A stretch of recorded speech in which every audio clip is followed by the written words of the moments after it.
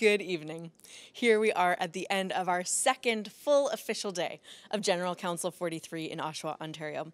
It was a day that included all sorts of learning, all sorts of listening, and great opportunities to continue to connect, meet new friends, and reconnect with friends from across the church in new ways. So the day began with an opening worship and then moved into the morning listening session. A big part of the morning was hearing from the first 5 moderator nominee candidates. Each shared their words, their wisdom, their passion for why they feel called to let their name stand as a potential next moderator of the United Church of Canada. After the speeches in the morning, there were a number of listening sessions on topics such as administration of sacraments, small and rural ministries, governance, as well as leadership. These listening sessions led into lunch, and there was all sorts of wonderful, fruitful conversations over lunch that I witnessed, as well as a book signing by David Giuliano, former moderator of the United Church. His new book, It's Good to Be Here, Stories That We Tell About Cancer. He shared some time to get to know folks. People came and were able to get a signed copy of his book. After lunch, we moved into a full business session that included the moderator and the General Secretary's accountability reports.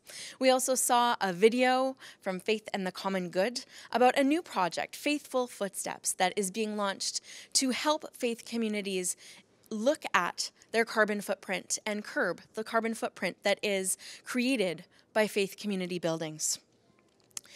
And then the business session continued with the next batch of moderator candidates. The next 5 shared their speeches, and the court continued to discern and reflect about where we are being called into the future.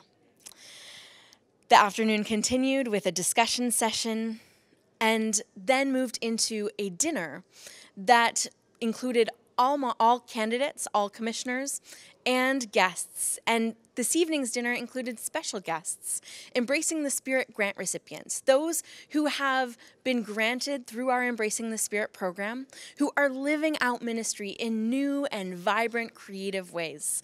The dinner included photos of these ministry projects and stories on each table to illustrate what God is already doing in this church.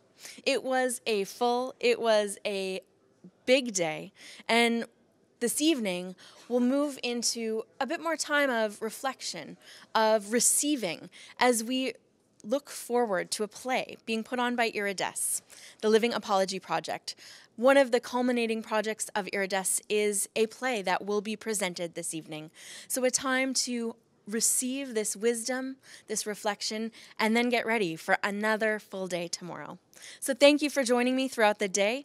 I look forward to journeying with you as the week continues to unfold. Have a great night.